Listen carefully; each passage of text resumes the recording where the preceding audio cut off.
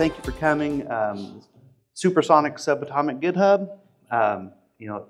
We're going to talk about GitHub apps using Quarkus. You probably know that since you're here, but my name is Jason Lee, Principal Software Engineer at Red Hat.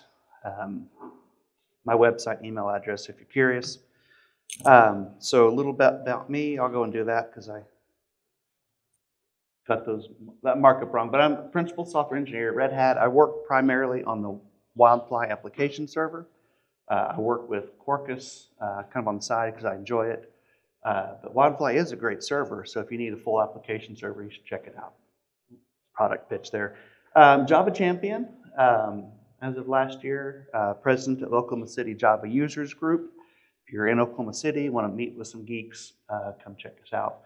Author, Java 9 Programming Blueprints, and I know we just released Java 21 or whatever it was, but I put a lot of work into it, so I like to throw on the slide just to, someday I'll take it off, we'll see. Blogger, there you can see my site, and then just miscellaneous stuff. In case you're curious what I do in my free time, into martial arts, I play bass guitar, and I like smoking meats. You know. Most importantly, though, here's my family. Obviously me, my wife Angela, son Noah, and son Andrew. You know, some people like a peek inside the private or the personal life of fellow geeks. So, junior in high school, junior in college, both moving toward computer science degrees looks like. So I've done my job right. And the rest of my family, which you can't read because that bleaches the color there, but that's our dog Sophie. There she is helping me with some of my end of the year Wildfly stuff. So she's a fun dog. All right, so stupid stuff out of the way. What we're going to look at today is, what is a GitHub app? Maybe you don't know what that is. We'll talk briefly why you'd want to use Java, why would you want to use Quarkus, and finally we'll build the app. That's what we're here for. And I do have slides. I'm going to try not to spend too much time on the slides, but I have it there so later if you want to kind of come back and flip through what we're going, it's kind of condensed down for you. So don't worry too much about a slideshow. So a GitHub application, this is from the official GitHub page, says that GitHub apps can do things on GitHub like open issues, comment and pull requests, manage projects. That can also do things outside of GitHub based on events that happen on GitHub. So basically, everybody familiar with GitHub Actions? Surely if you deal with your CI/CD, you've probably done a lot with Actions. It's a little bit like that, kind of amped up, and I think typically self-hosted. Officially, the GitHub SDK uses JavaScript or TypeScript if you're so inclined, but you don't have to, as we'll see. So what might you do with the GitHub application? Issue validation, comments, PR format. We use this on the Wildfly project, so when someone opens a pull request, we'll check the comment to make sure there's a link to the JIRA issue. It's got these other boxes are checked. Just help give some uniformity to our pull request to make sure we're getting information. We'll also do things like look at the changes and see where files were changed in the project and say, oh, well, Jason owns this module, Brian owns that one. And we'll tag the developers on the PR so they can come in and give a review. You can control CI/CD jobs, interact with the issue tracker, send messages. If you're using, say, TeamCity, or you want to send a Slack message or an SMS through Twilio or what have you, you can do all that in your application. It's really kind of whatever you want to do. As we'll see, this it's a completely self-hosted application, so however complex or simple your use case is, this will give you the opportunity to do that and react in mostly real time to what's going on your GitHub repository. And I learned this week, Common House that Erin Schnabel just opened, she hates meetings. So they try to do as much as they can through GitHub discussions. And she's got a bot written using this that will watch those discussions and look at the thumbs up and thumbs down. And when the voting period is ended, she's got a tally of that, and she kind of report that all automated for her. She doesn't have to manage it. And then if the discussion doesn't work, then they can have a meeting, but she's hoping to minimize the time having to sit through yet another meeting. So why would you want to use Java?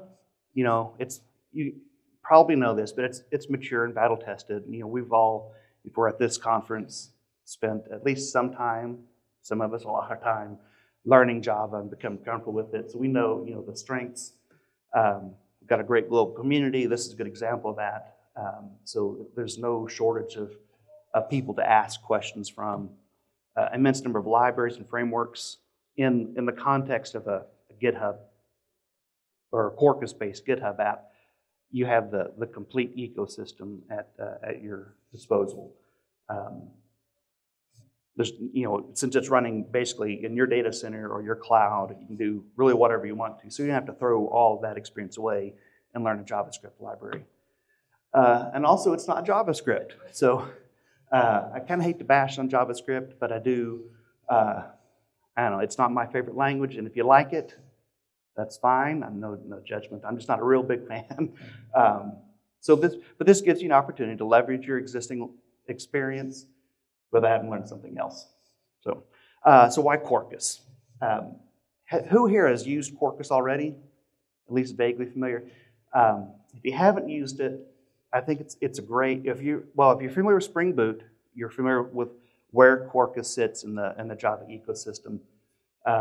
And you know, it's got strengths and probably some weaknesses over Spring Boot, so I'm not here to debate that. But it's a great, small, light framework that makes writing microservices, REST, GraphQL, whatever, super easy. We do a lot of work at build time to make it really fast, and it starts up super, super quick, low memory usage, high performance. So anyway, I'm kind of getting ahead of myself. So again, leverages existing Java, JVM knowledge, especially if you're already familiar with Quarkus, you will find writing a GitHub app really simple. If you're not familiar with Quarkus, you'll see that Quarkus really doesn't show itself much in your application once you've gotten it created. It's basically just a whole bunch of Java functional methods with maybe some CDI, kind of depending on what you're wanting to do.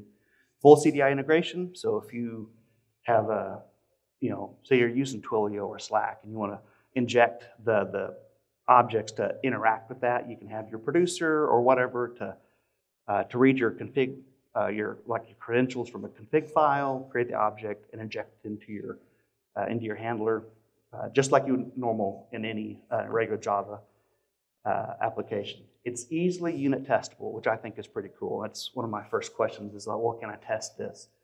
And we'll look at a very simple test, but you can test this separate from integrating or interacting with GitHub directly. Native compilation, if that's super important to you, you can still compile this down to a native executable and deploy it wherever you need to, or you can just deploy the whole jar. It's completely up to you. All right, so building a GitHub app. I'll run through these points real quick, and then we'll switch to doing it live, and hope the internet is kind to us. So you need to register the app with GitHub. You know, it's pretty simple, not real unexpected. It's got to know how to interact. And you tell it where to send the messages to, that sort of thing, which we'll see. You install it, and you know, here we'll have a playground project. You tell I want to pay attention to all the repositories in this account or a specific project, and we'll just do a specific repo to keep things simple. And then go to the Quarkus app, which we'll see is super simple. And profit. We can't leave that off the list. And you actually can, if you want to sell it. The GitHub does have a marketplace where you can list your app for a license. I'm not real familiar with that. So you can just do it for internal uses, or if you want to try to make some money off of it, you can actually list it and sell it. All right? All right, so I'll jump out of the slides. That's the wrong button. It's close. I did it again. There we go. All right. So if you go to this page, you can see I've got an existing demo still up there. This is where you create the GitHub app. And this is where we will define some metadata that GitHub is going to need to basically talk to your application. So we'll start there. We click New GitHub App. I did this earlier to make sure I wouldn't have to do this during my presentation, and here we are. I don't know how long that takes to time out, and hopefully Oh, good. I'm getting service in here.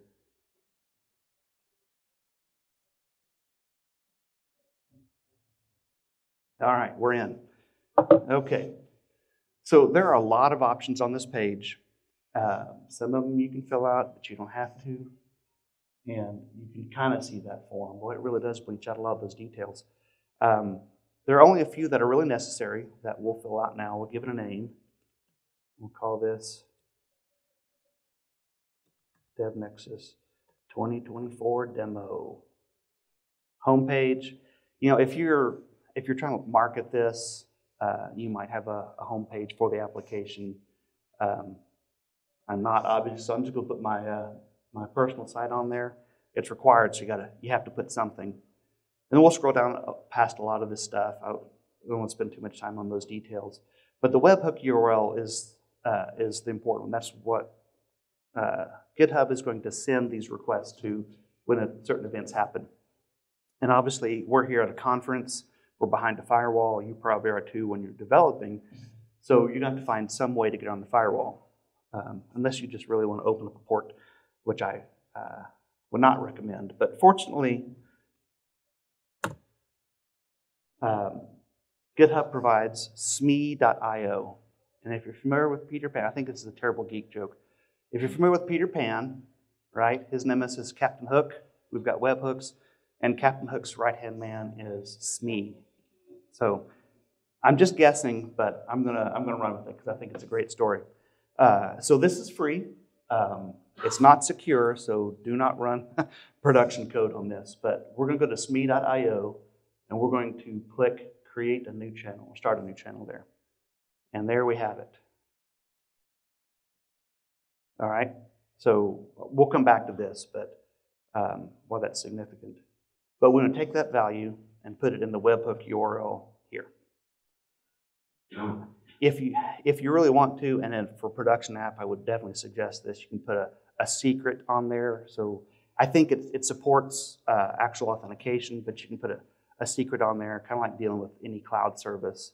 You can verify that requests coming in have the correct secret, so you can help eliminate anyone trying to attack. There's a bunch of options on there, SL, that's fine. For our purposes here, we'll just do a small set of the permissions, but you can deal with repositories, the organization's account, really whatever you want to do. But those are the three major things. But we're just going to look at the repository-related stuff. Specifically, what we want to do is look at issue creation and maybe PR. Probably won't have time to get to demo there. So we'll scroll down to issues right here in the middle, and we're just going to select read and write. All right, and if you don't add the permission, then your app can't perform certain actions. And you have to opt into that, which is just basic security. So, but now that we've told it what we want to do, we have to make sure we tell it what events we're actually interested in. It's not just going to spam your app every time something happens. We just want to listen to certain events. In our case, we want to know when, say, an issue is open. I don't know if you can read that or not. We'll zoom in so it's a little easier. So when issue's open, edited, deleted, pretty much anything happens on an issue, we want an event sent to us on that. We also might be interested in issue comments. Come on, mouse. There we go. So anytime someone creates, edits, or deletes a comment, we'll also get an event. And if you're just pull request is there somewhere. Well, we won't get to pull requests. It doesn't matter. So, and then you can.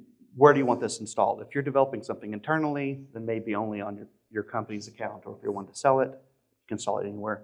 We'll select the default because that's the only one that really matters for us right now. So we click the Create GitHub account, and we'll go back. Now we're here. The app is created. We're almost done on GitHub. Two things we need to do is we need to generate a private key, and that will encrypt all the payloads so we're not exposing anything on the wire. So click that button, and then click Generate Private Key, and it'll allow us to download it. Make sure you save that somewhere, because you won't get another chance. You'll have to delete the key and recreate it. And we'll use that key file in just a minute. All right, so once we've done that, let me run through the slides here. We've got some information on the generating a secret if you really want one. Just kind of see how that goes. That little Ruby script is what they suggest. Just needs to be something random and secure. Notes on the webhook, Captain Smee there.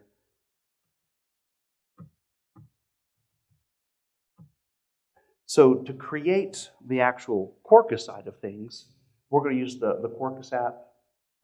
It's a command line tool. If you use an SDK man, for example, you can SDK install Quarkus, and it'll install that for you, add it to the path. So that's where it's coming from. I've not gone into that here, just to kind of keep it simple. I'm going to try to quit moving so I quit making so much. Oh my goodness, I'm so sorry. So this is the command to create a Quarkus app. And for the most part, this is the most you'll see of Quarkus. Right? There's no Quarkus API specifically you need to implement. You just need to run this, and basically just tell it create an app. We're going to use the Quarkus GitHub app extension. We give it a package, or a group ID, and an artifact name for Maven, and tell it to generate no code. Otherwise, it'll generate some sample code, but I just don't want to deal with that. So to see what that looks like, we'll go to a console here. All right, and I already have, you can't see that. How's that? Okay, so this is the same command line, it's all in one line. I've updated the package name, but you run that, target already exists. I didn't clean up my demo environment. Shame on me.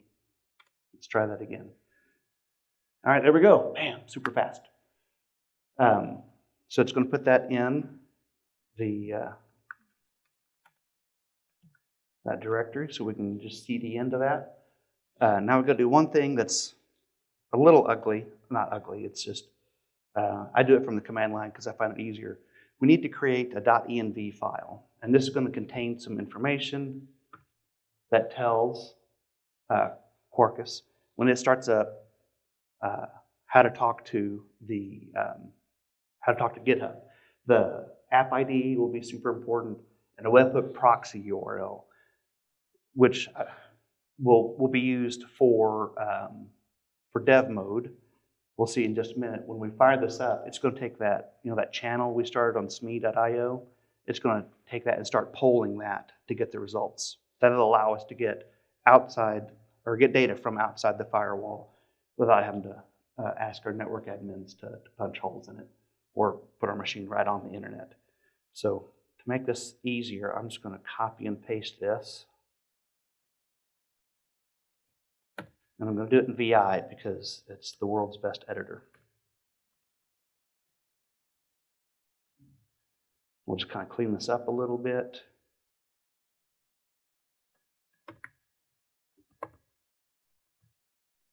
Now the app ID, we can get that by if you go to the page for your GitHub app, that value right there. So that's where that number comes from. So we'll copy that, we'll paste that in. This is not super important.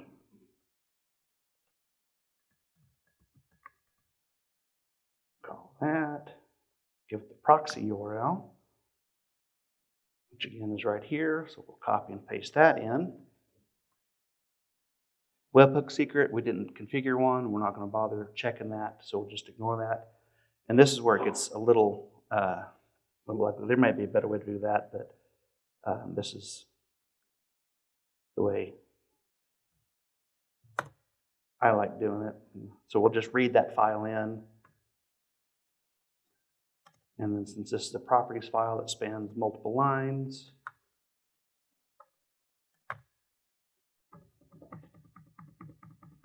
we'll put a bunch of slashes on there. All right. Hopefully I did that right. When I was running through my demo, I put the slash the wrong way, and it didn't like that, ironically. All right, so we should be, unless I've forgotten something, we should now be done on GitHub and from the command line. So we're going to fire up IDEA, because it's a great editor. So far as I've got Ultimate, but so far as I know, if you're running community, you should have access to everything you need on this. Don't quote me on that, but if not, go buy a license. It's worth it. All right, so here we are in our app. You can see it created a basic structure. It's got Docker files. If you want to eventually package this up as an image and deploy to, Kubernetes or OpenShift or AWS or, wherever you want, it's got all that built up for you. It's just a regular, plain old Java project. So let's create our first class. And to save me typing, we'll put this in the Orga Acme package. We'll create a class called Issue Processor. Nothing magical about that name, of course, but allows us to kind of group things logically. Like I said, the handlers that you're going to write are just kind of boring Java functions. So we don't have to do any special plumbing. We're just going to create, let's say, public void on opened. All right, and CDI is what's kind of powering all this. So we just need to put some annotations on there so it can wire in the observer kind of around invoke type thing. So we're going to say at issue. Notice that's that is a Quarkus API. Annotations we want at issue, and we want opened. So we're going to listen for the issue opened event on this method. If you want to, you can put multiple annotations on there and handle them all in one, but we'll do on opened, and our type is going to be the GH event payload.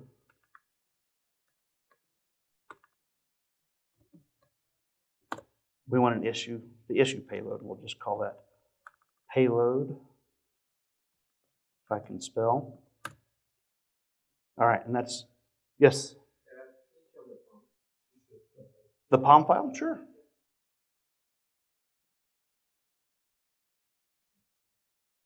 It's nothing super exciting. It does set up some dependencies on Quarkus and on the GitHub app extension. Adds basic JUnit dependency, and then just it's the normal Quarkus build stuff. Yep. And there's native profile. So if you're familiar with Quarkus POMs, there's nothing real special in there. Not a lot of magic. All right. So now this is set up for us to respond to issues being opened. Again, if I've done my job right here. So just for demo purpose, let's say we're just going to add a comment anytime an issue is opened. So we can call payload. We want to get issue. I think that's type GH issue or something. And we're just going to comment, hello from Devnexus.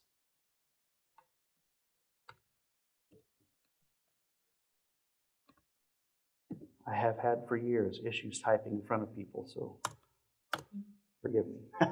It does throw exceptions, so IDEA very helpfully explains that to us. So that's our handler, right? So let's go back. We actually do have one more thing we need to do on GitHub. Well, first, we need a repository. So we'll go over here and just create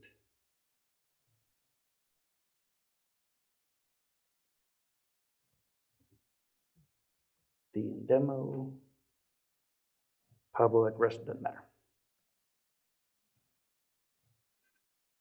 All right, so we've got a repository, there's nothing in it, but that's fine for now. So we go to our app, and we need to make sure we install this in an account. In this case, we're just going to install it in my personal account, and we're going to say only a specific repository, and then we'll pick that.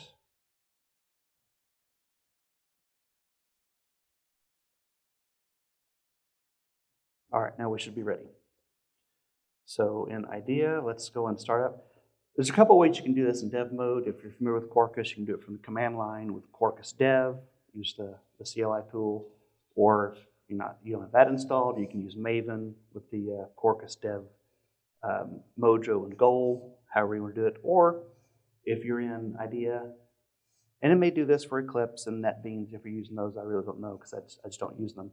But it does set up some targets here that you can run and debug from your IDE. So we'll do that, kind of resize things here a little bit. Well, the window went away. So it looks like it started happily, I hope. So let's create an issue and see how this goes.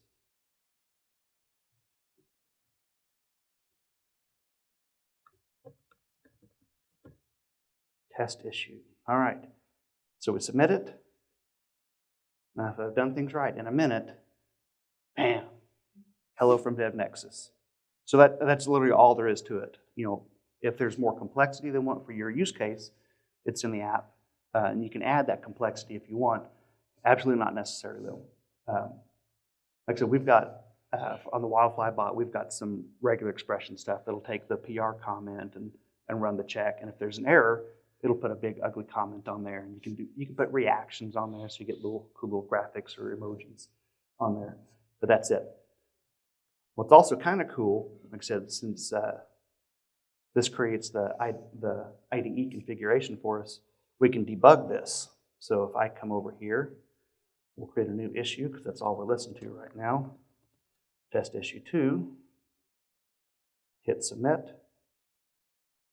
Wait a second. Bam, there we are. Now we're in the middle of our event handler, and we can debug it just like we would any other application, standalone, SE application or a EE, whatever it is. We can debug it just like we normally would, and you can look at the payload and see, what does that actually look like on the wire, more or less. And you can go to the Java docs and look at the what the Java API looks like if you want. But if you want to see what does the data itself look like, you can dig through here. We can see the action is opened, sender. We've got login information, avatar URL, a bunch of different stuff if you want that. And if we have time, we'll kind of dig into that.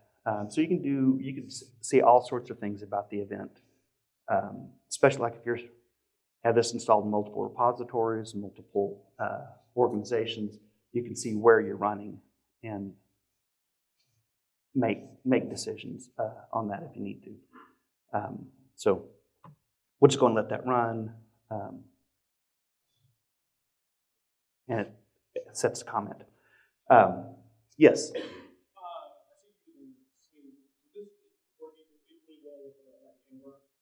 With what? I'm sorry, Ingra? Oh, Ngrok. I'm not familiar with that. So see me after and explain what that is and see if I can answer your question. Yeah. Okay, so that's the basic setup. Super easy. There's nothing real special. And as you can see, other than this annotation to kind of wire in that event handling, there's nothing real Quarkusy about it. Obviously there's going to be some footprint, but there's not a lot of APIs that you've got to jump through. It's just annotate a Java function and run it. It's not an EE anything. It's just running under standard SE JRE basically. So we've got that, but obviously not all use cases are that simple. It might be, there's the copy of the code, so later if you come back and we'll see an example.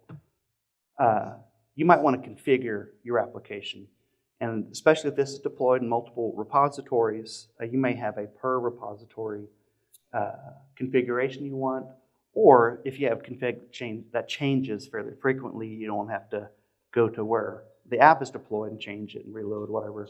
You can actually configure that in the repository. And the framework supports doing that. You just create a file in the .github directory. If you're doing workflows on GitHub already, you're probably familiar with that. And just create a file botconfig.yaml. If you like YAML, if not, you can do JSON, you can do plain text. I don't know how plain text would work. You may just get like a big blob of text that you get to parse. I didn't try because it seemed kind of weird, but it supports it if you find a use case for that. And the framework will automatically deserialize that for you so that rather than dealing with raw JSON, you can have a type-safe object to work with. And what that looks like is this. All you've got to do is create just a class that defines the structure. In this case, we've got a nested config. That's not super interesting, but to show that you can do that. And we've got a list of strings called can comment, and we'll deal with that here in just a minute. And then we define the structure for the nested config. And if you have a YAML file that is structured correctly, you're going to get an object that has two properties on it, nested and can comment, that has the values from your repository. So let's see what that looks like. We're going to come here. I feel like I'm flying too close to the sun on this, but I'm going to try to do everything live if I can figure out how to create a file. Import code. It may not want me to do that, so let's do this.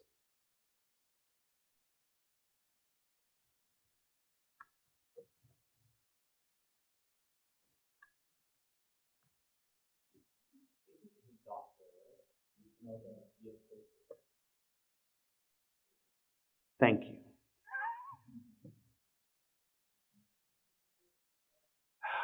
You can tell I don't use this. Just the right amount of UI. I don't want a tour. Mark that. Come on. All right. In a repository with actual content, there's a button to click create a new file, and I was missing that. So the dangers of live coding. Open folders is not supported.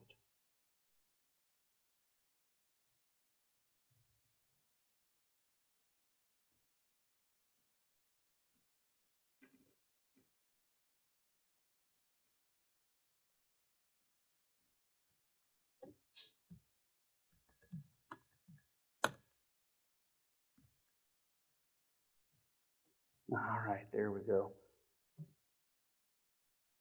Create a new file. Nope.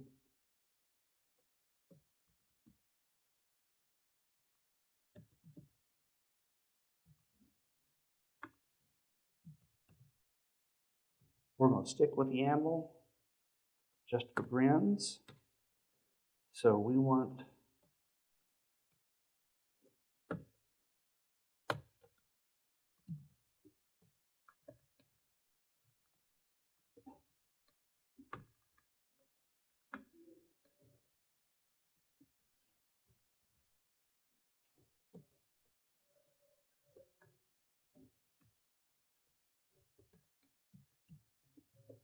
we'll create our nested config and can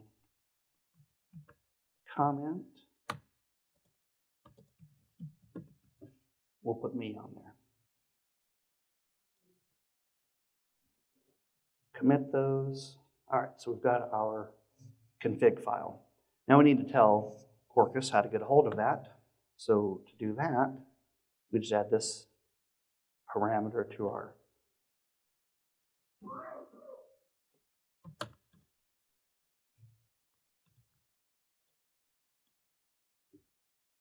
notice I haven't defined that yet, so let's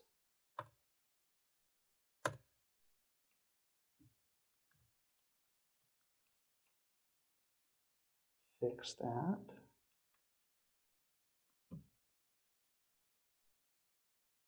All right, so now it's happy. Now I will say, full CDI integration. I was trying to just inject that in my class, but it does not support that. So if you're thinking that's what you want to do and you're going to go try it, let me save you some trouble. I talked to Guillaume, the guy that wrote all this, and he said this doesn't support that now. So it does have to be a parameter injection. But now every event we receive, we'll get the payload for the event, and we'll get a type-safe representation of our config file. In theory, I shouldn't have to restart this because Quarkus does do the live reload in dev mode that if you use Quarkus you're familiar with, but just to make sure, I'm going to restart it.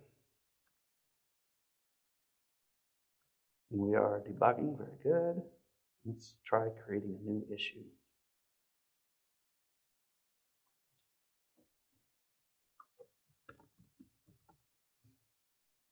What are we doing on time? Okay.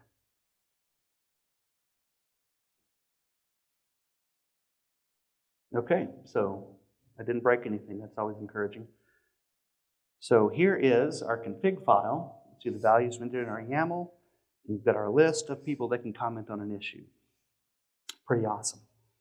So we'll go and let this run, and it's going to comment on the issue, which is fine. But let's do something with that can comment, just to kind of give you a better example of what you might do. So we'll create another public void function on issue comment.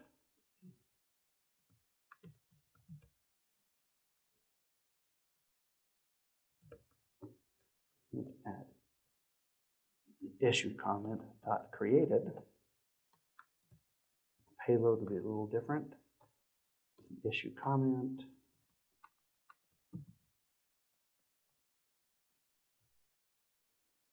I may just get to the point where I leave the typos, so if you see me do that, you know I got tired of correcting myself. So we'll get the payload and we'll inject that config file so we can kind of react to that. So when that payload comes in, we call payload dot get comment.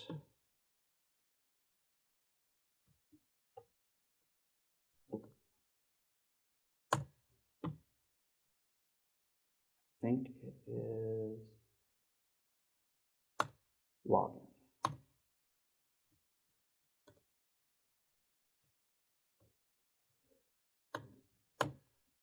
Okay, so there we've got the login of the user that created the comment, and then we can say if not config file.can comment contains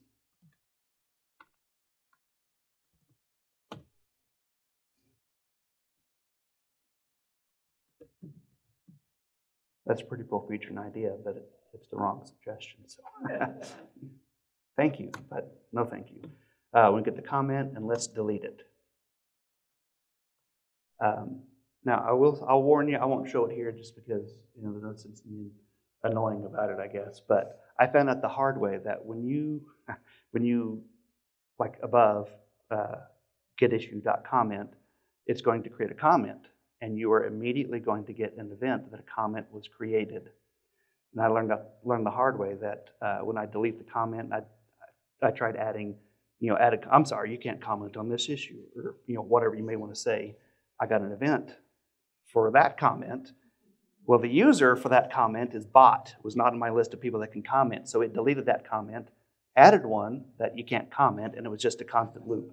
So if you're thinking of doing something like that, be aware that you're going to have to do some logic here to not respond to bot stuff. Again, I'm just going to restart that just to be sure. And we'll come here.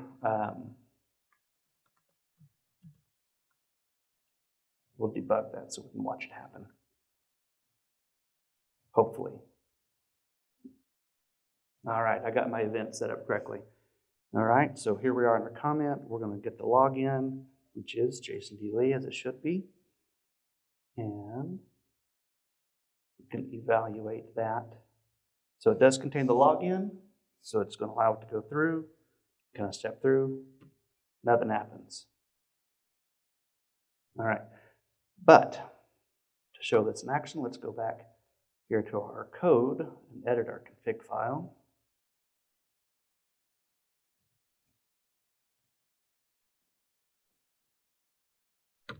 Just change the login name there, commit it.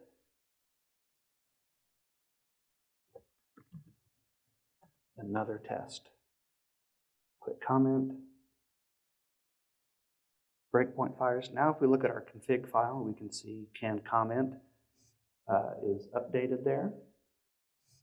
So now, in theory, I shouldn't be able to comment. Look at our watch. That is somewhere can comment. There we go. So now can comment results in false to false. So we get the comment, we delete it, and off we go. Refresh that. And I've just deleted the comment. So pretty fancy. But you can do that. Just kind of a goofy example of some things that you can do with the API. You know, in theory, you might use GitHub permissions to do that sort of thing. But if you've got some sort of fine-grained thing, you know, users in this organization can't comment on this, whatever. It gives you just a little more control that might be more organizationally aware than what you can. So that kind of thing. So anyway, any questions on that? Pretty straightforward and simple, kind of cool. All right, so testing. I promise that you can unit test this. Currently, JUnit and Mockito are going to be your friends on this. They're the only libraries that are supported. You know, if you have another library that you would like to use, it's an open source project, so PRs are welcome. But these are what you're going to have to use for now. And here's an example.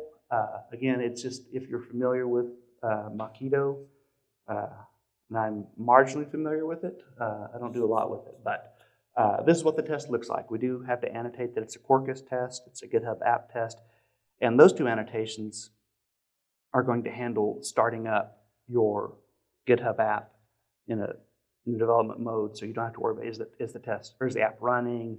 The framework will do all that for you. We're going to extend with Mockito, so we get all that happen, or all that does for us. And then here, it's the normal, fairly typical Mockito execution. We're going to mock the config file, so we don't have to worry about getting that from GitHub. So we mock that. We're going to get the payload from the class path. And you might think, well, how do I get that payload? I'm glad you asked. Quick note, for some reason, when you create the extension, it doesn't add those two dependencies that you're going to need. So you will need to add those, and you'll need to create a couple of files. All right, and we'll do that. We'll do that now. So the first you'll need to create is your mock config file. Technically, you don't have to create that. You can actually create it in from your code and pass it in. But if you want that on the command line or in your source code, then you'll need to load that from the class path. So we want to create not on main, but from source. Create a directory. Test Java. And we'll create another directory for our resources. Okay. And to make this a little easier, I'll just copy and paste that so you don't have to sit through me typing again.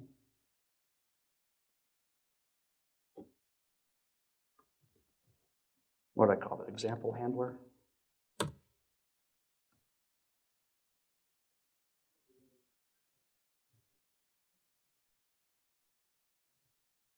Right, and since I don't have those packages, we'll copy and paste that in. You can see that beautiful palm again.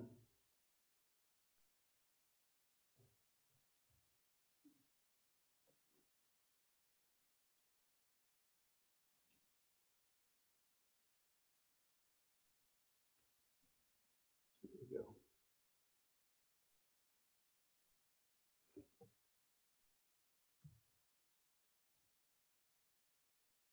Hopefully I got that version number right.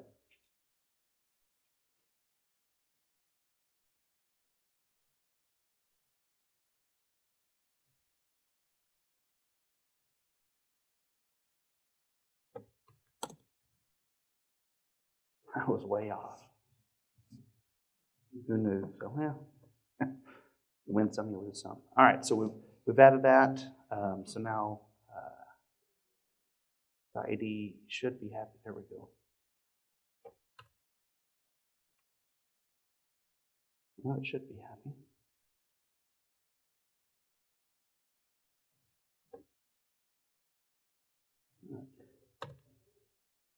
Do a bunch of import management. All right. So now the IDE is.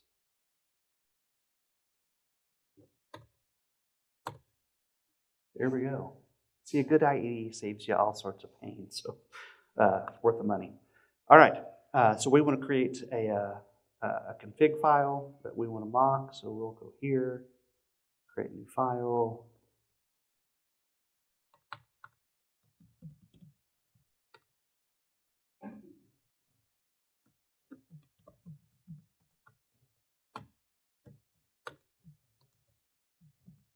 We'll do that.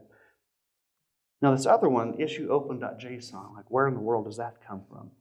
One of the great things about the Quarkus app framework is that it gives us the replay UI. And what that's going to do is allow us, if you imagine, to replay events that are coming through. And what that looks like, you can see got the URL there. Waiting for events because I haven't done anything since restarting it. Are we on 4?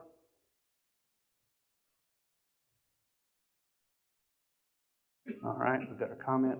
Now if we go back to the replay UI, which is right there, now we can see these are all the events that have come through to our app. And if we want to, I can just click replay. That's going to create, well, I can click replay and it's going to send that same payload through to my app and I can kind of debug. But obviously for testing, we don't want to have to leave this up and click replay all the time. It's not scalable, and as soon as the app dies, this thing goes away. So what we can do, see, you can view the payload.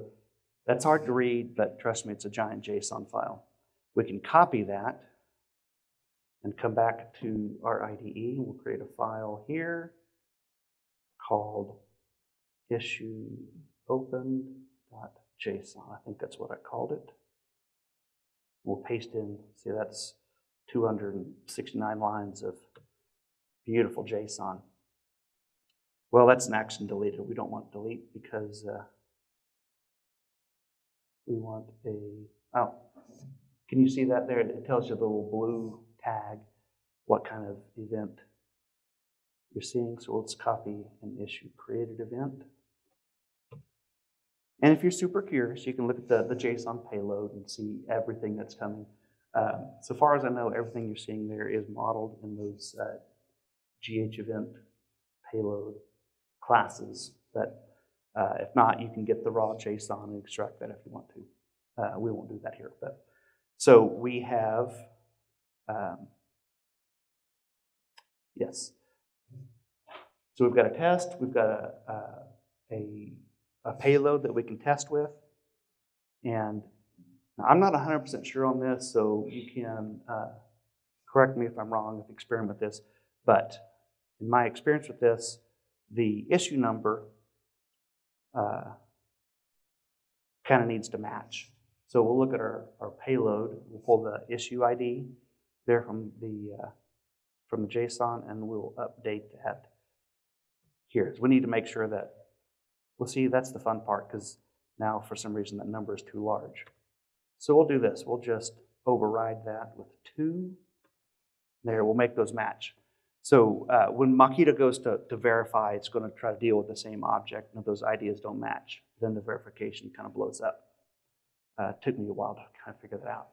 Not a Makito expert, so caught me by surprise.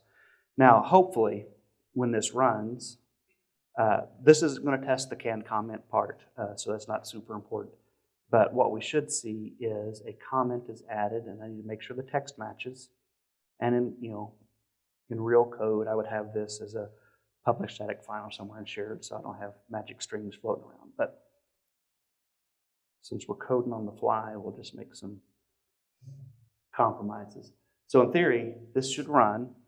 It will start up the app in a test mode. It'll run this, and we can get thumbs up or thumb down. So here's hoping. Let's run test issue opened.